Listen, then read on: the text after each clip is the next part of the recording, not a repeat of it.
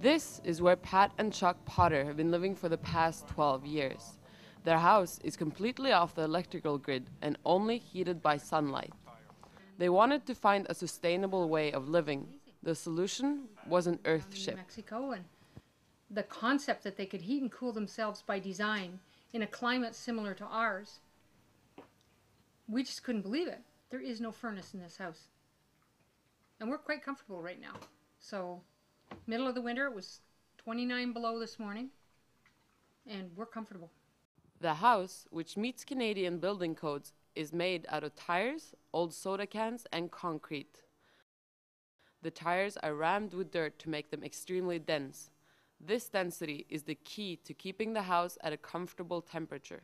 The basic laws of thermodynamics is if the wall is 1 degree colder than the room, the wall will absorb that excess heat, okay? If the wall is warmer than the air temperature, the wall gives off the heat and heats the actual house. The other important issue with Earthships is you should not insulate under the house, as they do in a conventional house, because when the sun isn't shining, well, how does the house stay warm? It's the heat of the earth that actually heats the house as well. After a tire wall is built, it is coated with concrete and painted over. The soda cans make thinner partition walls.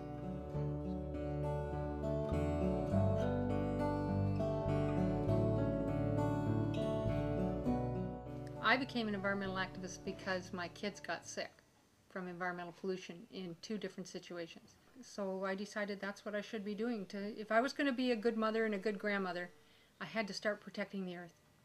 So that's what I do. We don't heat the home with fossil fuels. We don't have to commute to work. We just walk out in the backyard and I'm at my gallery.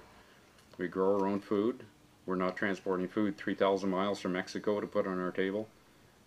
So we have probably reduced our emissions by 80 to 90% easily. So we have met and exceeded not only Kyoto Protocol, we have met United Nations' latest statement that we must reduce our emissions by 90% in the next 2 years. Now the Potters are planning to be completely self-sufficient by adding another wing to the house just for growing food. My greenhouse. This is going to be my greenhouse. I'm going to grow vegetables 4 seasons. That'll Big time. Glass windows here. Although the main purpose of an Earthship is to be environmentally sustainable, the house is also designed to be very affordable. Their 2-bedroom house cost them $43,000. That includes costly solar panels that provide a small amount of electricity for lights, a computer, and a small TV.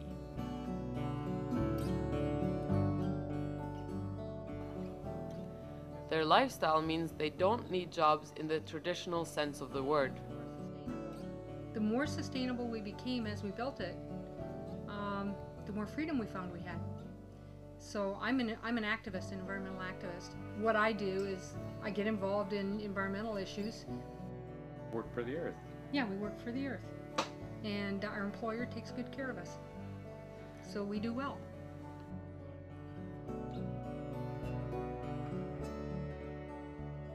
We're trying to show people that you don't have to be consumers to be happy. You don't have to have a mortgage to own a house. And you can be more self-reliant, you can be free, you can work on what you truly believe in.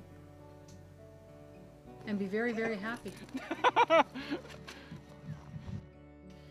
People are looking for real things they can do. You're like, how do you really take control of your life? You're caught in this little rat race. How do you escape? And now we just smile and go, this is how you escape. This is freedom, and very few people ever experience that in their life.